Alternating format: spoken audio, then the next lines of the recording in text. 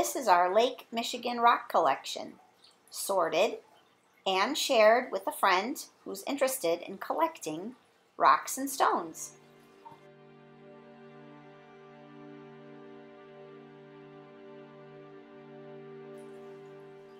Leland blue slag glass is a unique material that was a byproduct of the short-lived days of smelting iron ore in northwest Michigan. The Upper Peninsula Mesabi iron ranges supplied the ore, a high-grade charcoal made only from beech and maple combined with local limestone and flux reduced the iron ore to pig iron, creating a unique foundry glass.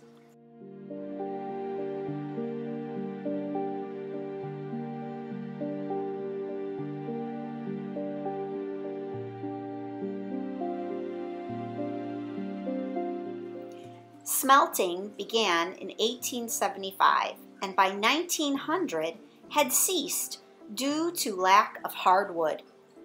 The byproduct was dumped into Lake Michigan and shows up from time to time on the beaches from Leland to Traverse City, Michigan, and along the coastline.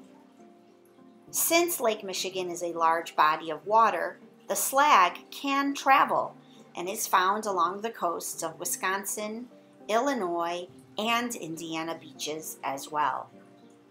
Sometimes the slag blends with natural rocks and stones of the lake. The color of slag ranges from deep blue, light blue, to purple, black, green, and gray. Often small pieces of iron-like material, rusted brown and red colors can also be seen in these stones.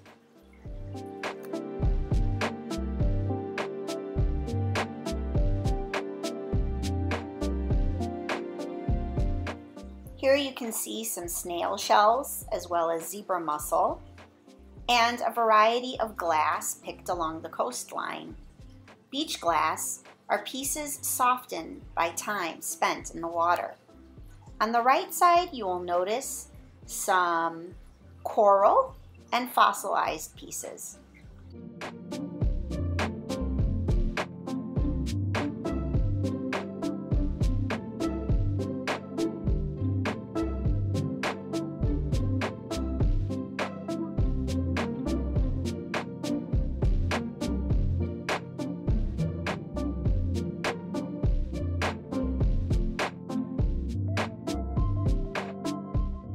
Do you notice that little circle piece above the red marble and quartz mix? That is known as a crinoid.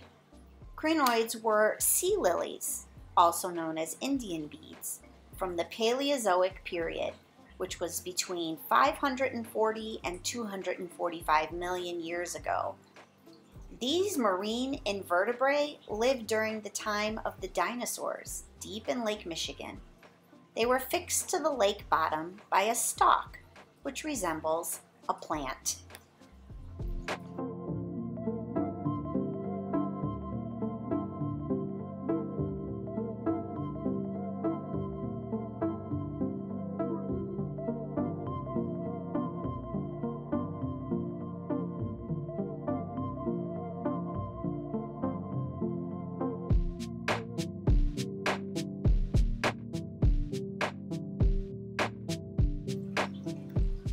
This is stinkstone.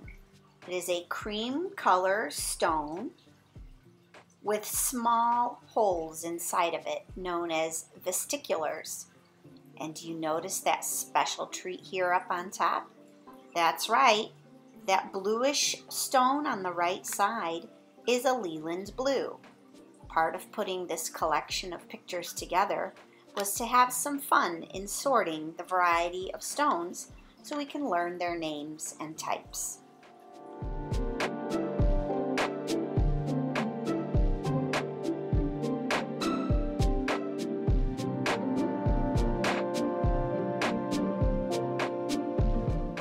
Can you see the crinoid, the circle inside the cream stone, and also the dents of possibly spine or bone from an invertebrate?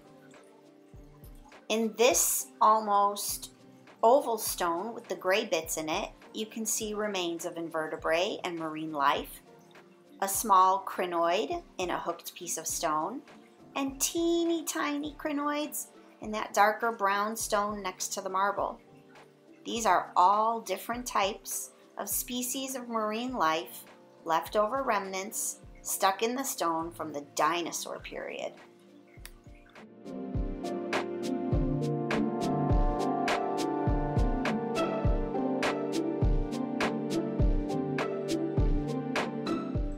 This beautiful red stone is called red jasper. It is a beautiful bright red color and can be found all along the coastline of Michigan. Often, when jasper is mixed with limestone, it's called a pudding stone. Pudding stone is a type of sedimentary rock which first formed in the river channels. During the Ice Age, pudding stones were pushed down through eastern Michigan from Ontario, Canada by the glaciers, finally arriving in the Lake Michigan Formation. Compact limestone is composed of primarily tightly packed calcium carbonate derived from the remains of marine organisms. It varies in color from white, yellowish, pink, red, gray, or even black, depending on the presence of other materials. It has a very fine texture and is denser than other types of limestone. Michigan pudding stone is a conglomerate of primarily the rocks and stones or pebbles. We used these websites to identify different stones and rocks. I hope you enjoyed our rock collection as much as we enjoyed sharing it. Thumbs up, emoji face, hearts.